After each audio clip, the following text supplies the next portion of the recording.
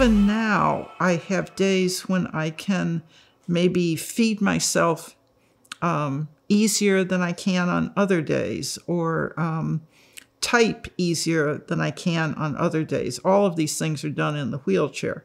I can't drive anymore. So that was one of the biggest things for me, was not being able to drive. And, you know, some days my husband will haul all the Tupperware out of the closet and he'll say, I know you're having a bad day. He says, start throwing, because it is just so frustrating not to be able to do something that is so simple. I mean, not being able to comb your hair or something like that. Not being able to get dressed by yourself. It's, you really have to work your mind into acceptance that this is the way things are. I tend to have a very positive attitude by nature. Just, I think I came out smiling, my mom said, and probably talking too. So that's just me.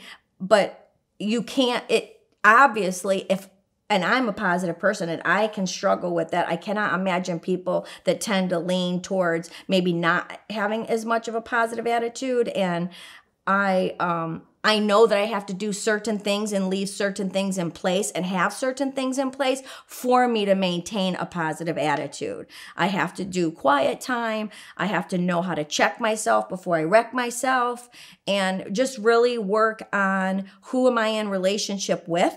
What are those conversations like? And for instance, recently we had to leave a church due to my medical condition. And it was incredibly difficult, but I had to stand up and just say, this isn't an option for me to be treated well. This is what it is. I am okay with that.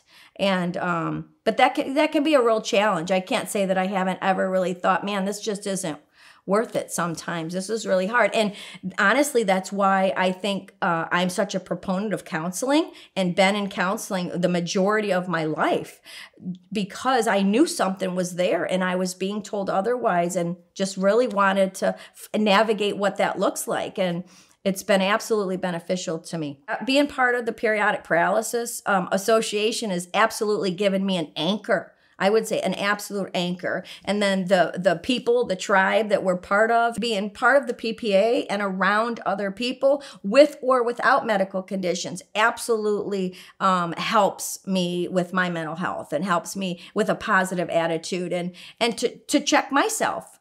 And then they check themselves with me. Those relationships are very beneficial. Absolutely. It's very important to have some kind of a distraction, like a hobby. Whenever you go through anything major in life, first of all, I think, for anything.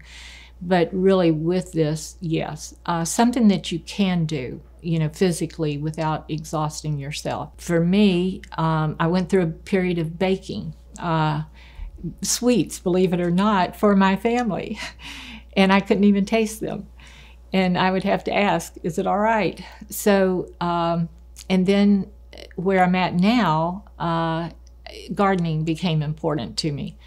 And it's been fun because I can see plants grow and enjoy the sunshine and the rain and all of that. So anything that's positive. So if you can find things that you can do that gives you a mental break from the everyday, struggles of life anyway, you're always better off. It does help you keep positive. It really does, because your mind goes away to something that's fun and entertaining and enjoyable, and so it even relaxes your muscles. Music.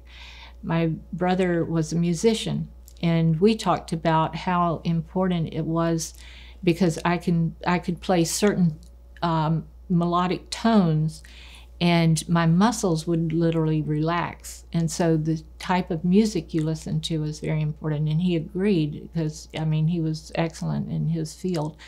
And so anything that you can do that will help yourself, you're going to be better off in the long run for everything. I have a blog. I'm a writer as well, and it's called findingyourself.blog. I write articles on everything, like finding your confidence, finding your strength, finding your people.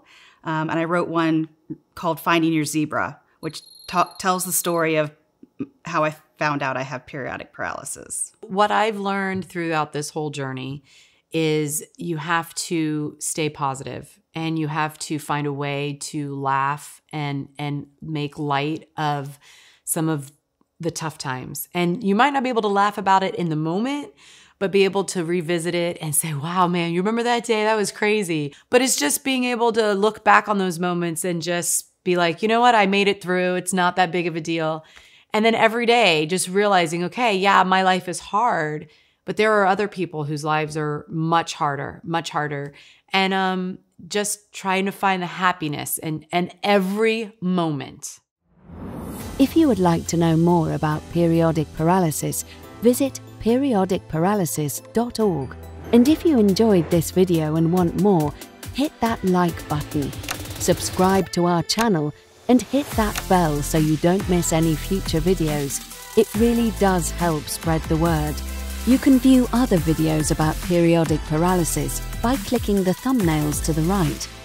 If you have questions, just leave a comment below or reach out to us on social media.